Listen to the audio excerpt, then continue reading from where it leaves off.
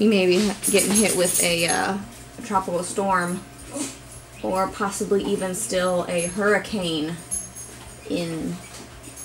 within the week. Tropical Storm Dorian is currently projected to be getting close to Florida Saturday, Sunday, and we're kind of in the cone of uncertainty. So with us being in the cone of uncertainty, we need to start preparing for the possibility of getting hit with a tropical storm or even possibly a hurricane. So with that possibility in mind, first thing that I gotta try and do, we of course gotta clean up around both properties. We have been doing a lot of things across both properties, kind of organizing, cleaning out, decluttering, and also starting to pack, but we'll talk more on that later. But we've got to kind of sift through everything, and one of the other things we got to do is I've got to try and see how I can set up my garden so that it has at least the best chance of surviving, because there's a possibility I may lose a lot of this stuff, including my tomatoes. Now right now I've got 2 rows of tomatoes going right now, and I have been trying out another method of trellising, and I'm trying out kind of like a variation of the Florida weave, basically where you set up posts every certain distance. I kind of just set up end posts. It would probably be better if I put a middle post right in the middle, but then you send a string down along the sides on both sides, or you weave it back and forth. So I'm trying that out, seeing it. So far it's kind of working, though I really do want to try out the trellising.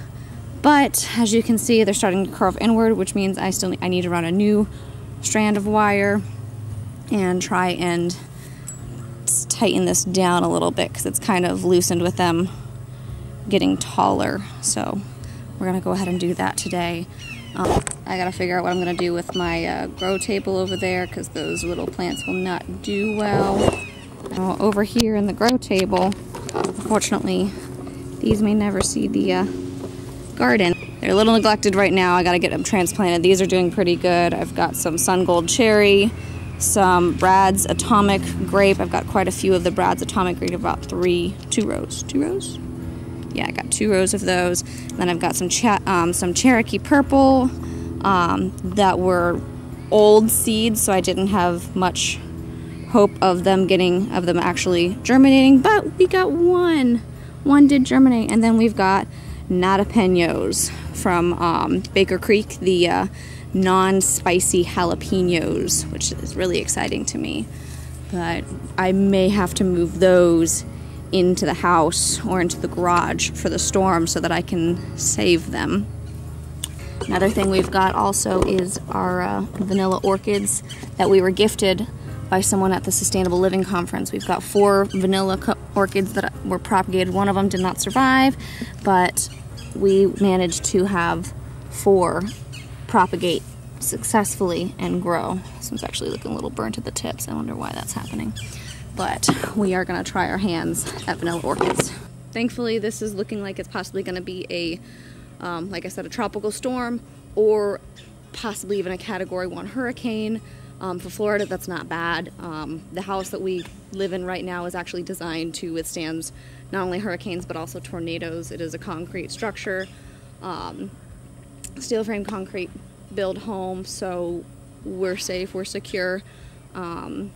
We just need to make sure that we clean up the area. We have because we've been working on so many projects, we have things everywhere, so we're going to focus on cleaning up things, putting them up. You don't want to have any loose debris anywhere, because any loose debris, no matter how big or small, becomes a potential projectile. So we got to tie down Leon's trampoline as well, so we're going to be working on that. But first, tying up these tomatoes.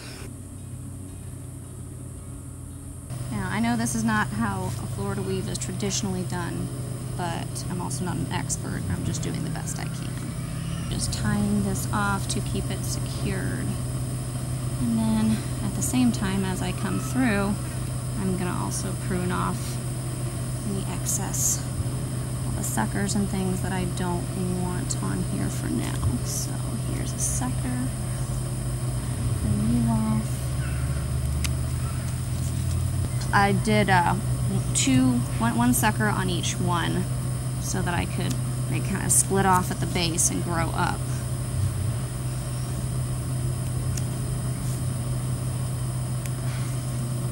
Normally you could just pinch off the suckers, but I've kind of been neglecting my duties on maintaining this one, so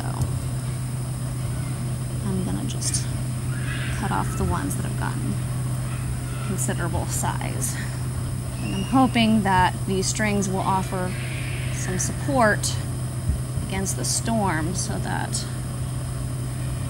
the wind does not just blow them completely over. Hopefully, we'll see. Probably might not work, but it's better to try than to not try at all. The tomatoes done up, pretty good. We've got quite a few. I'm worried because I'm like, what am I gonna do? Quite a few of them have fruit on them, as you can see. So, I mean, do I just harvest them? I mean, can you make cherry green tomatoes, fried cherry green tomatoes? Like, is that a thing? Maybe I'll make that a thing. But we've got some basil. We've got about 6 basils that I planted, and then we've got the basil, these 2 basils that Leon started for me for Mother's Day. And then I've got some cranberry hibiscus. Don't mind the weeds. I need to mulch this area. I was just letting them come up. But we've got that. And then of course my tomatoes. So we got some Madura melons and then some Moon and Star melons. I love this. Look at the leaves.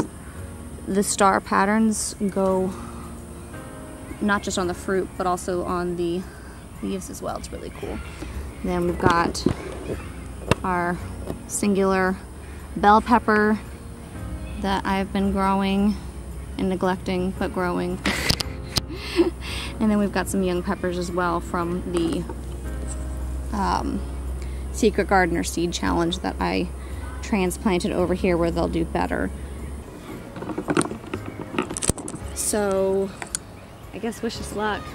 I'm gonna start clearing up around here, but at least I'm a step closer to having my garden somewhat prepared. But hopefully I don't lose these plants.